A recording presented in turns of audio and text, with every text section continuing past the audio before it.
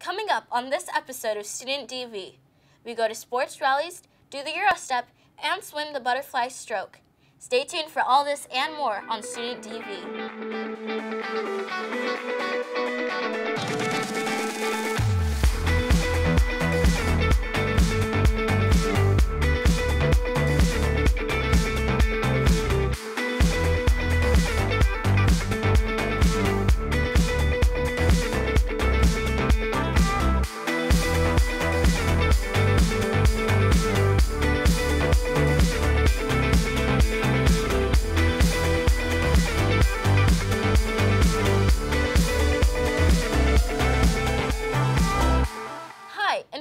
Another exciting episode of Student DV. My name is Aaliyah Evans, and I'll be your host today on this episode all about fitness. First, I thought we'd kick things off with a little soccer. Here's Ashley Richards to show us some of her sweet moves.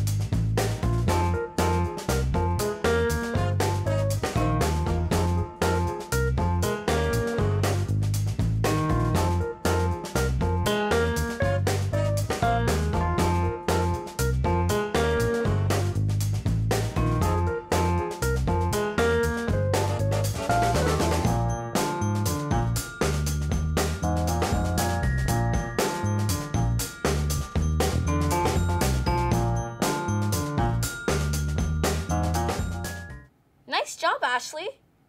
Next, we have a news story about the Sports-O-Rama at Arden Middle School. Here are the student producers, Zoe and Rachel, to tell us more. So, in my video, we talk about the importance of coming to after-school activities. Basically, we're telling about an event that happened at Arden called Sports-O-Rama, and it was just a way to tell the students about what happened. On February 2nd, 2017, Arden held the annual Sports-O-Rama. This is an event held at night where students compete against each other to take the winning title. During Sports-O-Rama, we do many fun activities, such as dodgeball, wacky relay races, tug-of-war, capture the flag, and much, much more. This year, Miss Ezekiel's team won. This is my second year of 3 years. So I won the first year and brought my title back this year. We decided to dig a little deeper and ask the chair of the event her favorite part and what it takes to set it all up. We've been planning Sports-O-Rama since last December, and planning Sports-O-Rama, we have to plan all the games, come up with all the games, and collect all the supplies and everything, and it's a really long process, but it's really great once we see it all finished and put together. Students at Arden also enjoy the event. It gives them a chance to compete against each other in a friendly environment and have an awesome time. My favorite part of Sports-O-Rama is hanging out with my friends and cheering on the teams. Sports-O-Rama is fun for everybody. The future of Sports-O-Rama will draw attention to even more people and spark ideas for extra activities at Arden. This is Arden Student News signing out.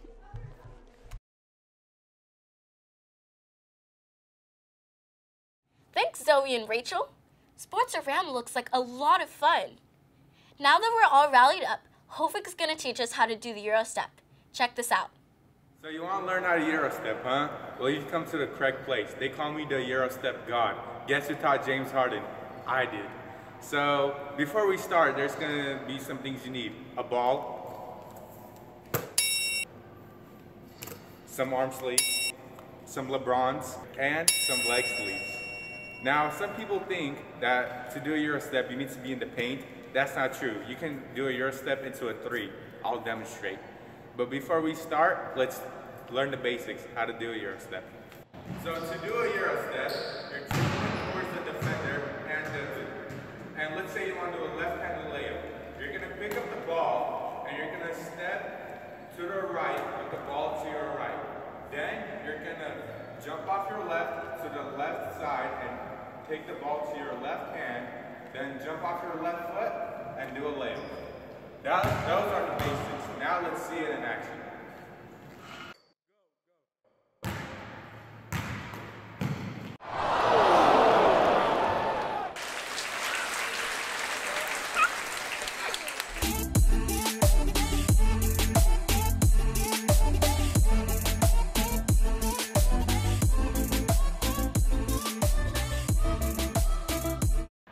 And that's how you do a Euro step from a 3. I hope you learned everything, and now go take some ankles. He shoots, he scores. Way to go, Herrick. Next, we'll head back to find out what the students at Arden Middle School are doing in their PE classes to get physically active.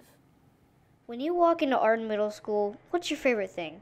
Some say the spirited rallies, others say the artistic nature, but a lot of students say the dance unit that we have each year. Here at Arden, we have a dance unit that the teachers and most students enjoy. Kids really enjoy it. That proves to be our most popular activity throughout the school year. I think that the dance unit's fun because you get to have fun with your friends.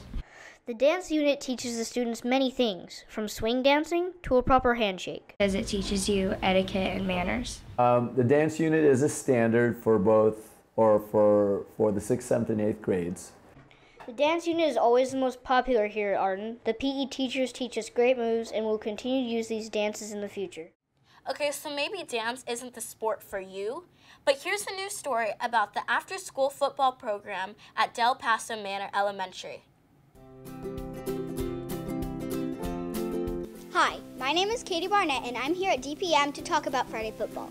Let's see what some students have to say about this after-school activity. What do you enjoy about Friday football? Well, it's a really fun way to start out your weekend, a fun way to bond with your friends. I enjoy going outside and playing football after school on Fridays with all my friends. I like that no one's really keeping score and it's just whenever someone gets hurt, everyone stops and makes sure they're okay. Friday football is run by 4th grade teacher Mr. Lamar. Let's see what he has to say about Friday football. Some of the benefits of Friday football are, first of all, it's just fun playing the game and giving everybody a chance to get out and learn football and pick up skills that they didn't have before. But I also think that part of the benefits are, it's the social piece. And everybody goes out there and at the beginning of the year, it's like everybody's playing football, but by the end of the year, it's just a social thing. So 4th graders, 5th graders, 6th graders all get to hang out together. And one of the benefits for me is I get to know the players and the kids, the students in ways that I wouldn't normally see them.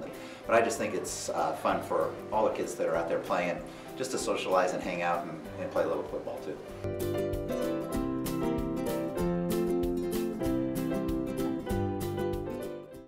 Even athletes need to learn manners if they want to play sports, which is why Lacey Davis is going to tell us a little more about having good sportsmanship.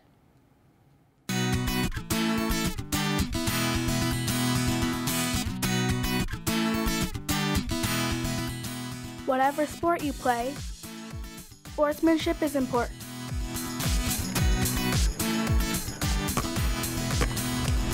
One more shot, I win!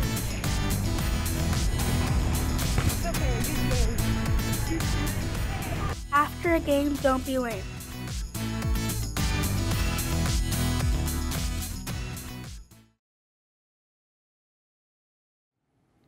What a good sport!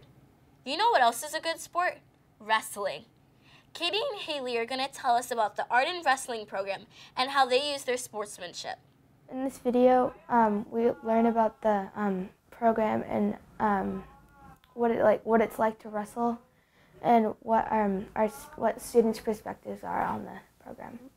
It just tells you how the Arden Panther wrestling team, how it cooperates with Arden School and how it helps the students. Here at Arden, one of the favorite after-school programs is wrestling.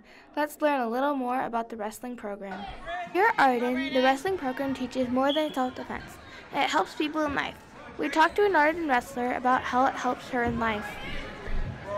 It boosts my self-confidence up because, like, when people, like, since I'm a girl and they, like, say, like, oh, you wrestle, like, I don't, like, mind it. Wrestling at Arden really does help in life. We also talked to Mr. Banks about how wrestling can help the students at school and everywhere else. Well, I think wrestling helps the students by, it keeps them physically fit, which is really good, teaches them teamwork skills, teaches them really good social skills, to, not only work with their teammates, but to, work with their opponent afterwards and, congratulate them, win or lose, and be respectful. It also helps once you get to high school to connect you to the school. So when you get to high school, you start with wrestling and then you kind of build a small family with that wrestling team, and it, makes kids want to go to school and keeps kids interested. Talk to Zoe one more time about inspiring girls and boys to wrestle. Girls, they're like it's like rowing, so like there are more and more girls. So like you'll wrestle a lot of girls, and it's like when you're wrestling a girl, it's really fun. Arden has a powerhouse wrestling team under the direction of Coach Eric Miller. Come out to support your Arden Panther wrestling team. This is Arden Media signing out. Thanks, Catie and Haley. Someone better buy me some peanuts and Cracker Jacks because Stephen Hartman is going to take us out to the ball game and teach us how to swing a bat. Many people like to watch the game of baseball, but some don't know how to swing a bat correctly. Let me show you how. This is an example of a bad swing. Let's try to fix that. Before you are ready to get in the box, you have to have an idea of where you want the ball to go. When you step into the box, you need to be close enough to the plate that you can hit the balls that come close to you, but you still need to be able to hit anything that goes away from you. When I step into the box, I like to place my feet a little more than shoulder's length apart. You don't want them too far apart nor too close to each other.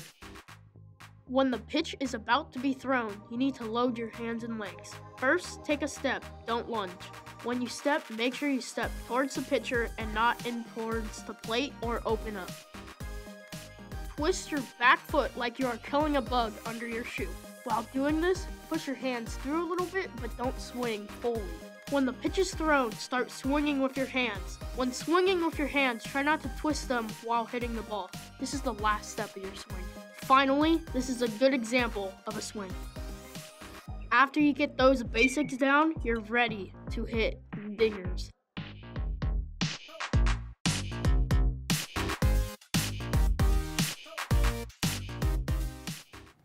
Thanks, Stephen. All this talk about sports has really worked up quite a sweat. I'd like to just take a dip in the pool and cool off for a bit.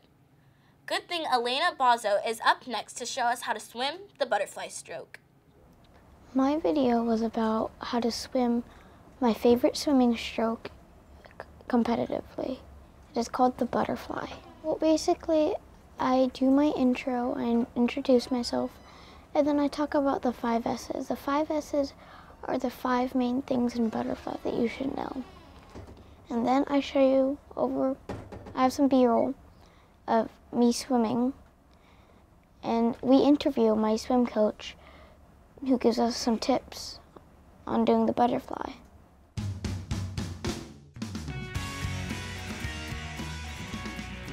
Hi, I'm Alaina. Today, I like to talk to you guys about a swimming stroke that most people think is really hard. It's called the butterfly. Today, I'll go over the basics of butterfly with you. I'll teach you how your arms and legs should move so you can go super fast. And then we'll interview Summer Treadwell, who coaches for CCA, California Capital Aquatics. Just like in freestyle, the swimmer is facing down towards the bottom of the pool. Let's break down the butterfly. All good butterfly swimmers know the 5 S's. Straight and gentle arms, a shallow pull, sweeping out to the side, sneaking in the breath, and a super dolphin kick. When you do the butterfly, you don't want your arms working vigorously. You're exerting too much energy and are probably not going anywhere. Number 2, a shallow pull. Water is heavy. If you pull too deep in the water, you're pulling nothing, basically. So what you want is a sweet spot right in the water where it's kind of in the middle, so you pull your body forward. Number 3, sweeping out to the side. After you pull your arms through the water, you need to get them back out in front of you really fast. And number 4, Sneaking the breath in. I've always had trouble with this one. I used to bob on the water for a really long time, and I wouldn't go anywhere. You want to just pop your head up and get right back in. Be really fast. And number 5, this is the most important one that all butterfly swimmers have to get really good at. It's the super dolphin kick. A kick is one of the most important parts in the butterfly, other than the pulling. You want your legs glued together and you want a snap, so it pushes you through the water really quickly. And if you do it correctly, it should feel like you're cracking a whip.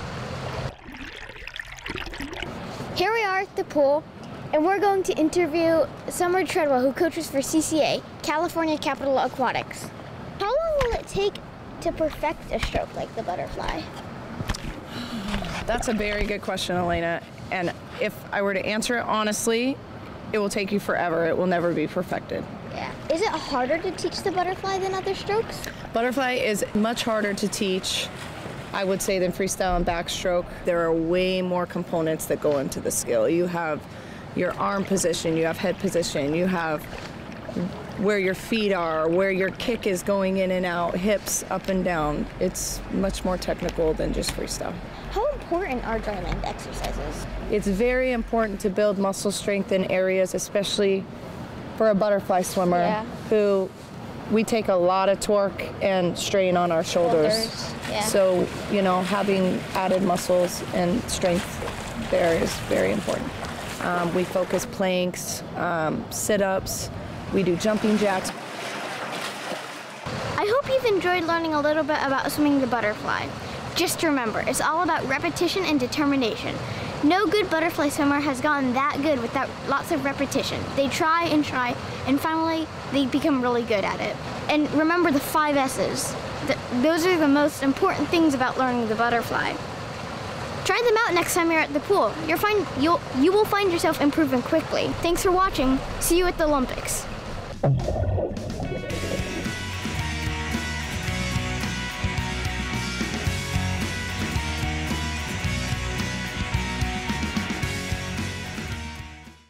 All that water just reminded me of something.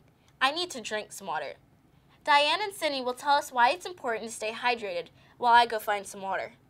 Well, my video is about staying hydrated and how you should drink water when exercising or doing anything fun or going outside.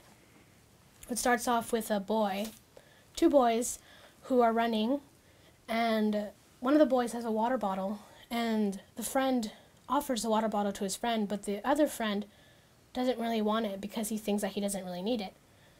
After a couple minutes, the boy who didn't accept the water faints, and then the friend with the water bottle explains to him why he should drink water and why he should have accepted his water bottle.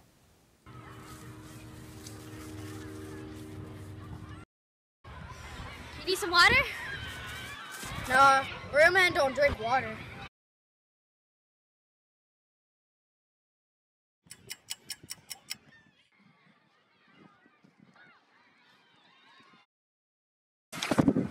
Hey, dude, are you okay?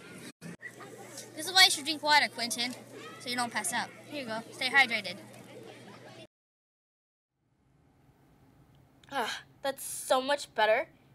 All these athletic students must have a very busy schedule. I wonder how they keep up with practice and still find time to do their homework. For our last video, Segale will explain his documentary and how sports actually benefit academic success. Our video is a documentary. We kind of illustrate with like interviewees just the kind of benefits of sports and like how it seems like a daunting task, but how in reality it could be very beneficial to your academic career. You should learn that like you can really juggle academics and sports. It's a very easy task, and there's lots of benefits, whether in the classroom, socially, leadership skills that you can gain from playing sports.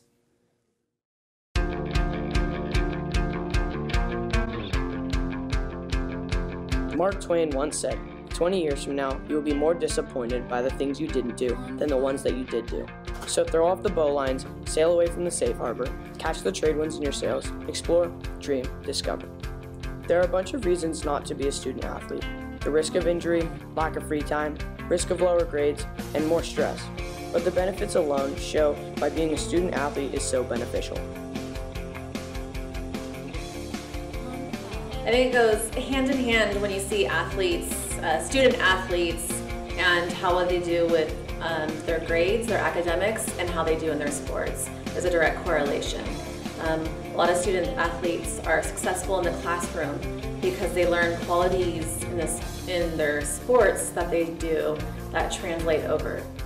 Here is a student's perspective on the benefit of sports. Well, you know, of course I had doubts and I was scared a little bit. Going to high school just in general is kind of a daunting task, but you know, you get there and you start managing your time just like anything else.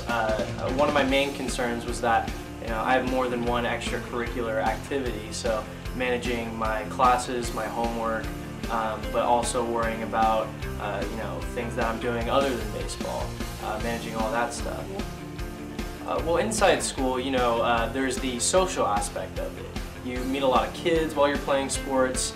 You have a certain status around school. People like to talk to you about the sport you're playing, and that's kind of a cool aspect of sports. You know, and also baseball especially, it's a very mental, very strategic game that challenges your intellect, and that's something that can really help you in the classroom is when you're constantly testing your brain and making sure that your cognitive skills are up to par, then you can go back into the classroom and reflect that. That's good practice. All those kind of methods that I've talked about that are helping me in the classroom that I get from baseball wouldn't be there if I didn't play it. You know, it would be harder to kind of put some of the things that I'm using in school into real life if I didn't have an extracurricular outlet to kind of use it. Overall, it may seem very difficult to juggle school and sports, but as coaches and student athletes will tell you, that the benefits alone prove why sports are worth playing. With a little time management and hard work, these benefits can be easily obtained. So as Mark Twain said, explore, dream, discover.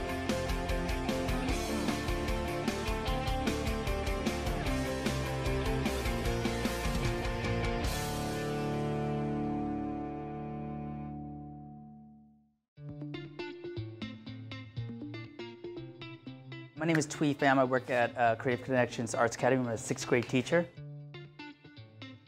The main important thing is why use video, okay? I came across a site, I don't know if you guys heard about it. It's called YouTube. It's really cool. I mean, it has like really good video. Raise your hand if you guys have watched videos, some sort of video in the past 2 days. Raise your hand, please. Okay. So, yeah, and I think that's where we're at. I think the time and the effort that you need to put into it is the story. You know, a lot of people say, well, I'll get a really expensive camera and it looks really nice, but the story is really terrible. You guys have all been to movies where you sat through an hour and a half and you said, what was that? So I think that's what we need to focus on. That's what kids really need to put the time and effort into, is the story. A lot of people have smartphones nowadays, so they have some sort of video capturing possibilities. So it's not way back then where it's hard to get a video camera. Just recently at the Sundance Film Festival, one of the films was nominated and won awards, and they shot it on an iPhone 5. So you don't need the camera. I need a model. Come on up. Okay. I need a crew member. Anybody want to be a crew member? Okay, come on up. Okay, come on. Okay. Just waiting for the video. All right. Look at that. You're on the big screen there. See that? Okay. So it doesn't look bad, but when you add a little bit of extra lighting, you can see it really makes a big difference. Let me see. Okay. You see the difference? Just by adding a little bit of lighting. Now, this is a whiteboard, nothing fancy. So what you're gonna do is, okay, you can look straight forward, okay, for me. Now, you can see the difference. You're gonna hold this. What you're gonna do is you're gonna bounce some of that light. It's gonna hit here, science lesson here. It's gonna bounce and then reflect right back to his face, okay? Look forward, right out there. Okay, you're gonna hold it up to his face. Right there, okay. You guys see, it's subtle, but sometimes you can see the lighting. So what you're doing is, since the lighting is hitting on one side of the face, what you wanna do is capture that light, bounce it back, and trying to hit the other side of the face. So it adds a big difference. Like I said, it's the icing on the cake. So you can have that, right? Or, wait, one more. Ready? Ready? This is it. Pow. Look at that. Thank you, you guys. So, Nice job. Most of the kids decide to film inside the cafeteria, you know, where it's loud, or outside the playground. Now, you can probably hear your subject, but then when you go back, you know, the mics are really sensitive. It will probably record more than what you wanted. A key terminology that I tell all my students, because they know us around school, is to yell out, "Quiet on set." So that way they know that you are filming. So if somebody's having a side conversation, "Guys, I'm filming real quick. Can you just hold your conversation for 5 seconds? You know, I just do this one piece." And they're really respectful as long as you just explain what you're doing. Because if you can't hear what's going on, basically you don't understand what's going on. So it's basically disqualified. So really focus on your audio. Awesome. Okay. Thank you, guys. Oh, and most important, have fun. Okay. I mean, that's where it comes from. You really got to have fun with it. All right. Thanks, guys. Well, that's all we have time for today. If you'd like to see more student videos, you can always check out our website at secctv.org. And make sure to follow us on Instagram, Twitter, and Facebook. I'm Alaina Evans. Thanks for watching.